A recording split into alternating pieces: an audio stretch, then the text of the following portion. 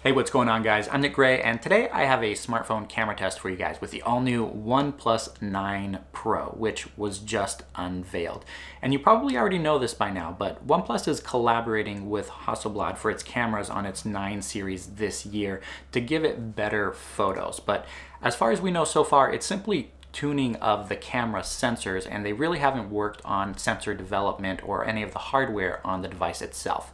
But that hardware on the cameras is actually pretty good when compared to what we got last year on the 8 Pro with a new Sony IMX789 for the main camera sensor, which was developed in collaboration with Sony, and then the Sony IMX766 for the ultra-wide camera, which is the camera that I really loved from the Oppo Find X3 Pro. And then rounding things out, we have a 2 megapixel monochrome sensor and then an 8 megapixel zoom camera that delivers 3.3x magnification. As far as the selfie camera goes though, it's a little bit disappointing to see that we're using the same 16 megapixel sensor as last year, which maxes out at 1080p video for videos from the selfie camera. But we do get 8K video capture at 30 frames per second from the rear sensors, or also 4K video at 60 FPS. So now that we've got the specs of the cameras on the OnePlus 9 Pro all squared away, let's go out and take some photos and videos in a variety of different lighting conditions to see how the OnePlus 9 Pro stacks up in everyday use.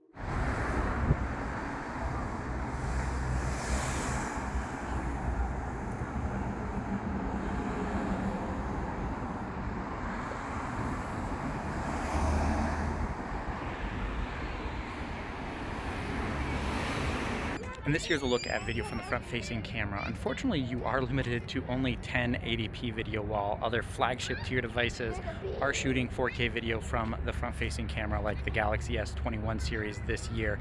But you can go up to 60 frames per second from the front-facing camera, which is something that not a whole lot of devices are doing as of yet.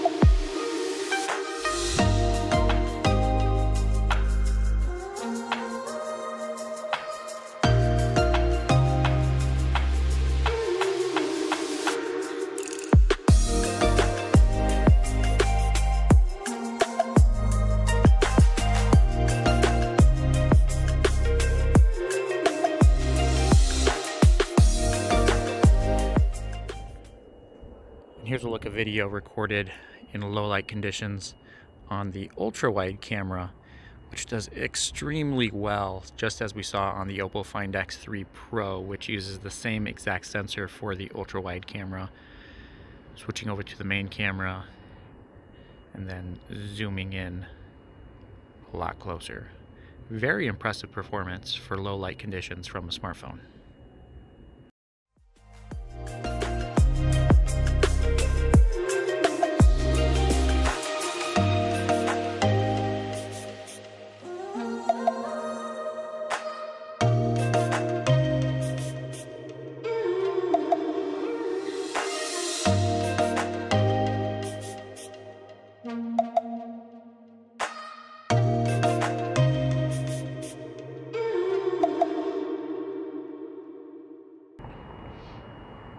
So one thing that's a little bit odd here is that you can record video with the ultra-wide camera, the main camera, which I'm switching to right now, and then it does show zoom, which zooms into 2x.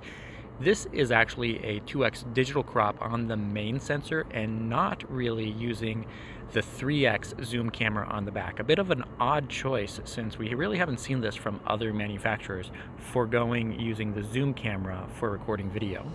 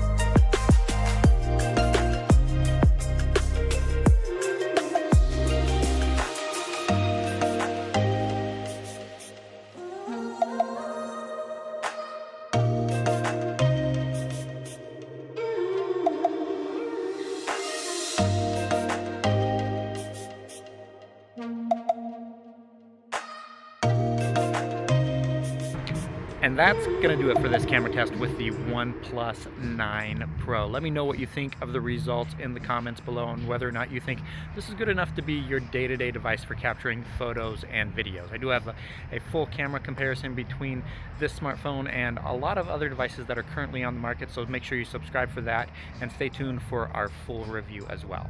Thanks for watching, and I'll catch you in the next one.